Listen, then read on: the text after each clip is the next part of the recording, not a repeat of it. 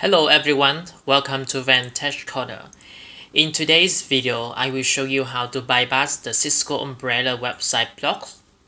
If you are searching for this tutorial, most likely you are using the laptop or PC provided by your organization. It can be your school or your company. And let's try to access some of the websites. Okay, so let's say you try to open Lazada. It was blocked.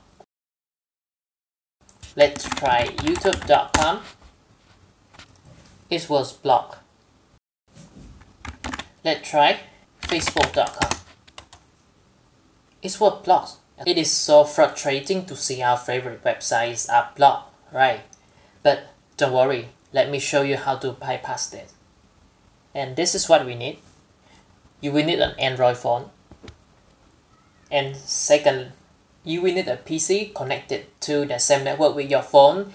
Either both of the devices are connected to your home network or the PC is connected to the Wi-Fi hotspot from your Android phone. And this is how we do it. Firstly, we will set up a proxy server on your Android phone. After that, we will change the default proxy server on the PC to the proxy's information on our phone. So once we access the website, all the traffic will be routed to our phone and go to the internet, and it will not be blocked by your company or your organization's firewall.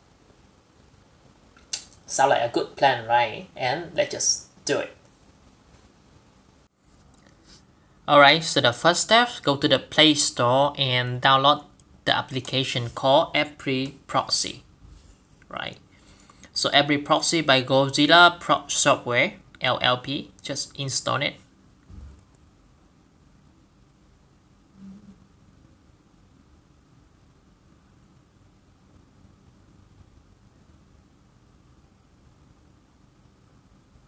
This is the interface of EveryProxy's application, and on the top right corner you have the three dots, so click on that and go to setting.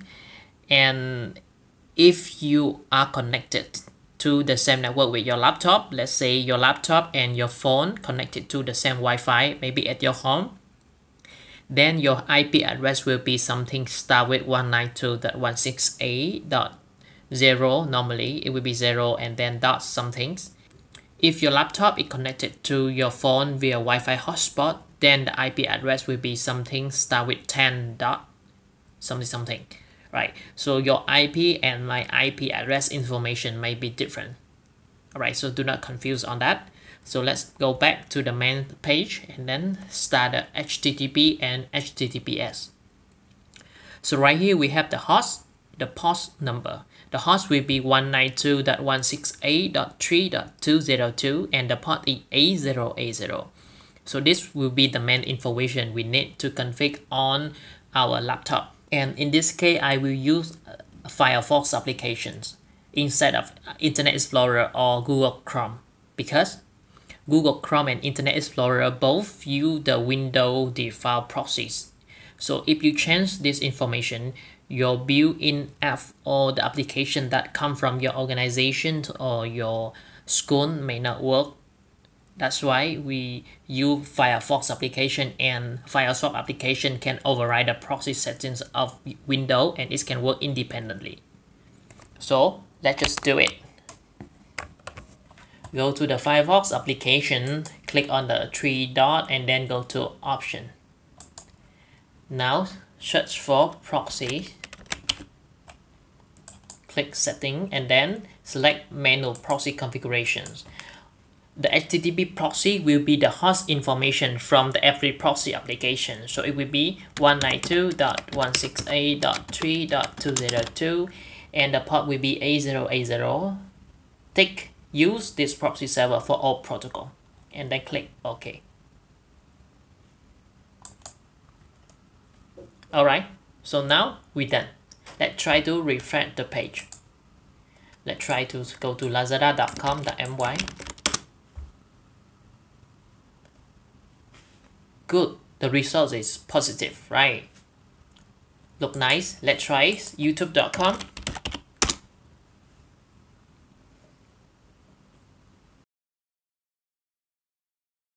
Let's try open facebook.com.